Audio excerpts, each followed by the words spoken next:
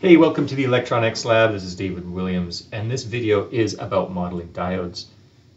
And when I say modeling diodes, I mean how do we mathematically model the way that the diode behaves in a circuit, or the way that the diode causes voltage and current to behave in that circuit. But before we look at that, let's just take a look at the circuit symbols that we're going to use for diodes. A good representation of this diode is as a PN junction, where we've got the P-type material up here at the top, where the intrinsic semiconductor was doped with something with one fewer electron than silicon has. And then down here we have the N-type material, where the intrinsic semiconductor was doped with some kind of impurity that has one more electron than silicon does. Now this is kind of a cartoonish representation of the diode. But now if I were to draw it as what a diode might actually physically look like, we've got a block in the middle with two leads coming out, and quite often there's a band drawn at one end to indicate the N side of the PN junction. And finally we could draw the diode as the circuit symbol, where it's got a triangle or kind of an arrow pointing in one direction with a little bar at the end of the arrow, and that arrow indicates the direction that current can flow in the diode. Conventional current. So on the top, the P side of the diode is the anode, and the bottom or the N side of the diode is called the cathode. And like I mentioned, the shape of the circuit symbol kind of represents the behavior of the diode. Current can only flow in this one direction, in the direction of the arrow within that the diode circuit symbol is drawn as well as this arrow that I've drawn beside the circuit. So current can only flow in that one direction. It's blocked from flowing in the other direction. So if I have a simple circuit with a power supply and a resistor and a diode, that diode would be forward biased and current would be able to flow in that diode. So describing the relationship between voltage and current in a diode, diodes are nonlinear devices. And what I mean by that is the relationship between voltage and current in the diode is not linear. Before we go into what that nonlinear relationship is, let's just first take a look at what a general linear relationship is. And a circuit that you know that has a linear relationship between voltage and current is a simple circuit with a voltage source and a resistor.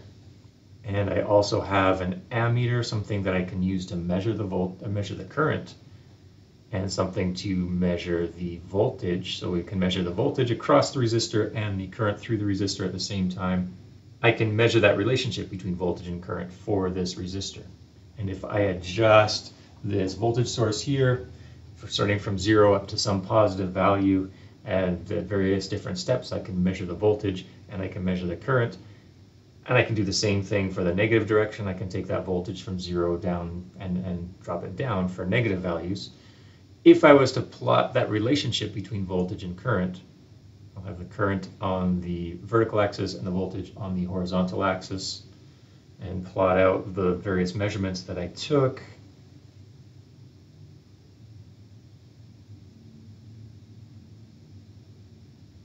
I would come up with something like this. It's a straight line relationship. I don't really care in this case what the actual voltages and currents are, but I would end up with something that was a straight line relationship. As voltage increases, the current's going to increase by the same proportion.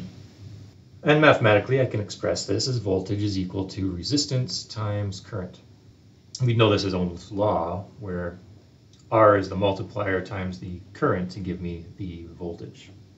I guess it would actually be more appropriate for considering this linear relationship, where we can just consider that the current is the dependent variable and the voltage is the independent variable, that current is equal to 1 over R times V. But either way, I get this nice linear relationship between voltage and current. The relationship between voltage and current in a diode is not linear, but it's also not very complicated. But we are going to look at a few different models that allow us to model that relationship between voltage and current. And the different models are going to progress from the very easy to more and more difficult. For model 1, I am going to model that diode as a short as long as the voltage source is greater than 0, so current can flow in the direction that it's supposed to go through the diode. So the diode is acting as a short and current's going to flow in this circuit.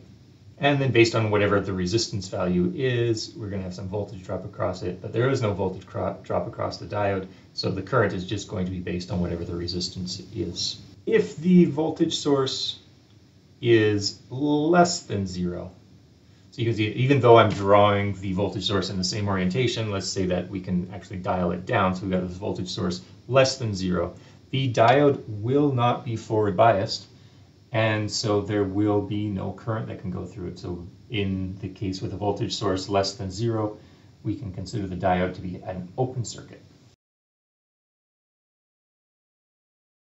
Now this is a very simple model. The next model that I'm going to show you is a little bit more complicated, but it actually does a much better job of representing the diode because the diode itself takes into account the barrier voltage that's introduced by the electrons in the N-type material falling into the holes of the P-type material. And so there is that barrier voltage that must be overcome in the P-N junction before current can start to flow. So if you'll remember, if this is my P-N junction, I've got these holes on one side, these extra holes on one side, and these extra electrons on the other side. I denote those as P and N. If I have no voltage applied, electrons from one side are going to fall into the holes on the other side. Not all of them are going to do that, but some that are close to the boundary are going to go. Some of the electrons that are close to the boundary between P and N are going to fall into the hole side, and what that's going to create is a region where there are no extra holes in electrons, but because electrons move to one side, and it's going to make one side slightly more positive and one side slightly more negative. And because of that, we're going to have the barrier across this, what we call the depletion region, a voltage barrier that needs to be overcome before current can start to flow. So we need to make the P side somewhat more positive and the N side somewhat more negative in order to push these electrons towards the holes, and these holes are going to accept the electrons, and current's going to flow as we close that barrier.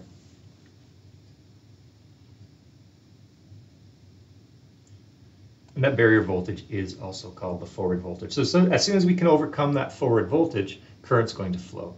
But if the source voltage or the voltage across the diode is less than the barrier voltage, and we can represent it in a circuit here with a source voltage, a resistor, and the forward voltage. And if I have my voltage source in the other orientation, the diode will just be modeled as an open. Now model number 3. It's going to take into account that forward voltage. So let's say we've got enough forward voltage to overcome the barrier.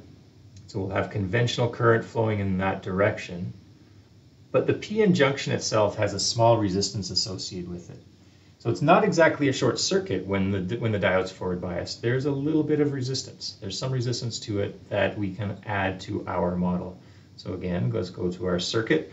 We've got a voltage source and a current limiting resistor like we've had in all of the other models. And now the model for this, for the diode, is going to include the forward voltage as well as the small resistance of the P-N junction when the diode is forward biased. So as long as that source voltage overcomes the forward voltage, current will flow. But that current is going to be limited not only by the external current limiting resistor, but also by the RD, or the internal resistance of the diode. Now, if I flip the voltage source around, the diode will be reverse biased. So again, like in all the other models, no current's going to flow in it. This last model. Now, this is going to be the most precise model that we have of a diode in the circuit, and the fact that it is set up here to show you how we come up with this particular model. And the way that we come up with this particular model is using the voltmeter across the diode and the ammeter to measure the current that's going through the diode. And we're going to vary the source voltage starting from 0 and increasing it, and measuring that voltage across the diode and the current through it. So I increase it in small steps, and as I increase it, at each step, I would measure the voltage across the diode, measure the current through the diode, and then I do the same thing in the negative direction and see what my voltage and current is through the diode as I decrease the voltage and decrease it from 0 down to some arbitrary low value. And what we'd end up with is a graph that looks something like this. We've actually got three different regions for this diode. There's the forward biased region, I've got a reverse biased region, and then there's also a breakdown region. Okay, the details of running this experiment. So what I would do is start my voltage source at 0 and then start slowly increasing it in steps. And at the very beginning, when the voltage source is close to 0 volts, I will have no current flowing. And then as I get closer to what's denoted VD, which you could think of as the forward voltage or the knee voltage, is as I get closer to that, the current slowly starts to increase, and then that rate of increase increases, and then the current really starts to take off. So even small changes in voltage will cause a significant change in current. So that's the forward bias region. The reverse bias region, that will happen as I dial the voltage source from 0 down towards negative values. And as you can see, there is very little current that's flowing. It's not 0, but it's essentially 0. And the only thing that's carrying current at that point are the minority carriers in the P and the N junctions. Then once I have reached a certain voltage, call that the breakdown voltage, now I have enough voltage, the electric field inside the diode is strong enough that it's basically going to start ripping charge carriers out of the silicon and turn this into essentially a short circuit. So now let's go back to the forward bias direction. We can see that the way that the current takes off is really exponential. So we can say the current is proportional to e to the power of Vd. And with some careful analysis, we could determine that this relationship is like this. It's ID is equal to this constant Is times e to the power of the voltage divided by another constant, N. That's just a value dependent on temperature. No, N is not dependent on temperature. That Vt is dependent on temperature. N is just dependent on the type of diode you have, minus 1. Is is called the saturation current and is based on the diffusion of the minority carriers into the depletion region. E, of course, is Euler's number, and N is a number between 1 and 2 that depends on the diode, and Vt is a voltage, which is the thermal voltage. It's dependent on temperature and is equal to Boltzmann's constant times the temperature in Kelvin divided by the charge on an electron. Now, how this is derived is not so important for this video. I just wanted you to recognize that this equation shows an exponential relationship between ID and VDS.